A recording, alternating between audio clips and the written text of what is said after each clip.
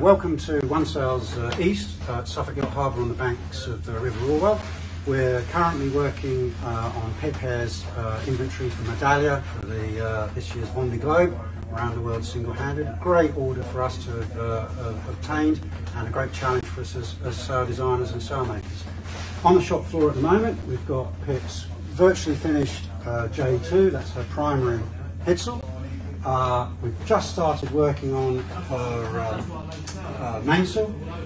This is a state where we receive the sail from our Italian partners that make the membrane, and then we lay the sail out and we work on the detailing and finishing of the sail.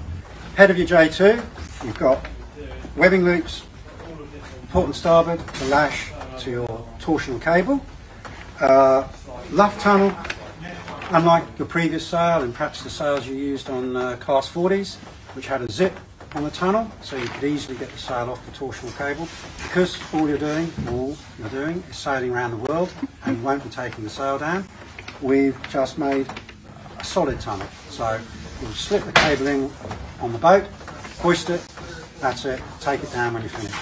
J2 clue, we've got two Dyneema loops, one for your primary sheets, and then one available for your hook sheet on your reaching strut, or maybe you want to put both primaries on, primary sheets, and then when you want to change, you just undo one and put your hook sheet on, or your reaching strut sheet, call it whatever. So that's that little detail. A bit more detail here. We've got a Velcro pocket to cover your leech line system, which is a 3-to-1 system. When inevitably the leech line creeps, or as you need to put it on, you will end up with quite a bit of tail down here. You deal with the tail by just tying it off around the little webbing loop. Cover it all up so nothing can wrap around it, and away you go. Looking at the batten pockets now on your J2, obviously it's a furling sail, it takes around its own luff, so the batten pockets are orientated parallel to the luff so they roll in nicely. Batten pockets and the Vendee Globe, huge challenge. We've got to think about chafe, durability, strength, but without too much weight. So, things to think about. Inside the membrane itself are internal reinforcings around both ends of the batten pockets. You can't see them, but they're there. And then we, the sail makers, have the challenge of building a pocket that's strong, chafe resistant, and will go the distance. Battens are going to load from the bottom of the pocket. We've got a simple lashing system. We're going to be using Hall carbon battens, and the lashing system works ever so simple. You do it up at the beginning, tension the batten correctly, tie off the Dyneema. Obviously this tail's a bit long, but we'll be dealing with that.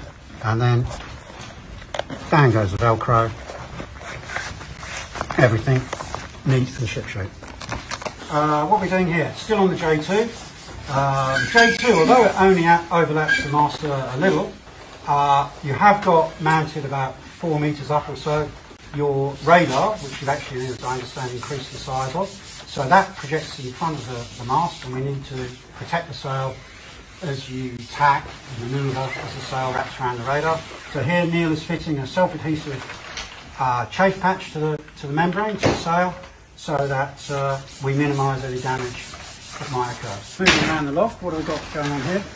Chris is working on your A2. All the panels are laser cut in the sail, as you know, and the first thing, having sorted out all the panels, not an inconsequential job, Chris is going to stick all the seams together prior to stitching.